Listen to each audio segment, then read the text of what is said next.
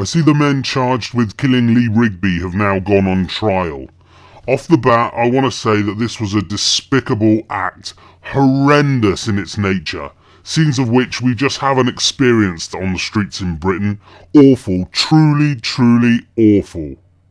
But as those feelings you felt when you first heard of the attack come rushing back during the trial, I feel it's my duty to remind you of a couple of facts.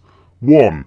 MI5 were aware of these guys. They had them in the sights and they were tracking them. Secondly, MI5 even offered one of the guys a job. They wanted to use him as some kind of mole for intelligence. This just goes to show that these are the type of people that are security services who sit there and tell us that they can't tell us anything about what they're doing because of national security. Well, these are the type of people that they want to deal with and employ. What does that tell you about our security services? It's outrageous. It's disgusting. There should be a review of MI5 and its tactics, but of course there won't be because of national security.